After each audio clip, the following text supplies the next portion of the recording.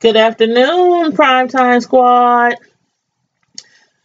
I just want to come at you this afternoon to give you a preview of what we'll be discussing tonight.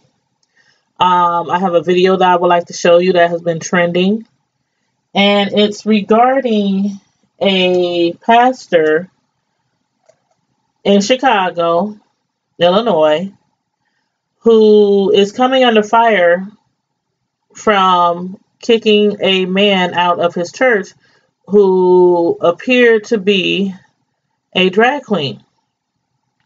And I guess he's coming under scrutiny from the LGBTQ community.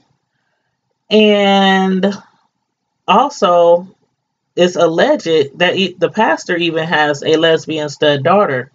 I can't confirm that, but I want you to watch this video with me. Again, this is a preview to what we'll be discussing tonight. So here we go. You sit out in the aisle, please. Can you leave my church and go put on man clothes? And don't come here like that no more. Thank you, Jesus. I hold a standard in here. Mm-hmm. Whatever you do on the outside is your business. But I will not let drag queens come in here.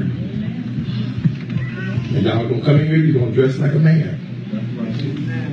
Now, whatever you do on the outside, that's your business. But when you come in this house, if you're a man, dress like a man. If you're a woman, you dress like a woman. I'm not going to allow it.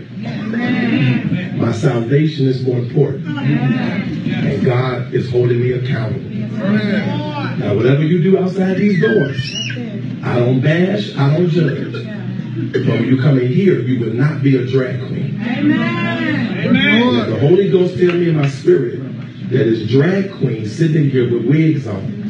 I'm going to ask you to be removed from the sanctuary. Because you cannot, I will not play this thing. You will not, I don't care if you don't clap and you don't like it, don't come here. You will not be wearing wigs and heels and fooling people up in here. Come on. Come on. You can fool people, but see, I got the Holy Ghost for real. I can pick your spirit up in the back of the church. Hallelujah. Now, if you don't know me, don't come here and play with me. Okay? I can pick the spirit up. He was bothering my spirit. I had to see what he had on. Thank you, Holy Ghost. Because that's a man, that's not a woman. Hold it, prophet. Now, whatever you do on the outside, between you and God, you can dress drag all day.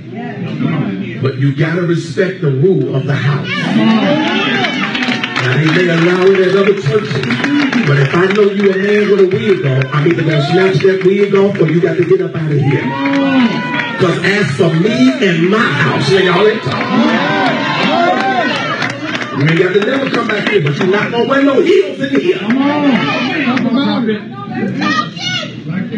Now, anybody that know my preaching, you know I don't call fags. Come on. Come on.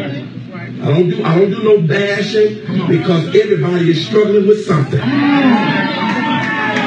But what I'm not going to do is allow you to disrespect the house of God. Now that I can't do. You talk about me, put me on live tonight. Okay, you can spread this all over the world and tell every drag to come in traffic. Because I stand for holiness.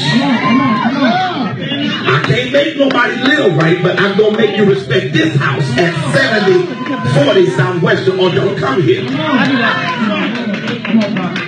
Don't come here throwing no wig and you a man. Come on. We're not going to do that down up in here. Come on. I knew something was messing with my spirit. Come on, man. Now, other churches will go for it because they like to compromise mess. Yeah. That's why the Holy Ghost can't dwell there. Come on. The spirit and the real authentic oil can't dwell where you compromise and mess. Come on, sir. Now, I know I ain't going to get too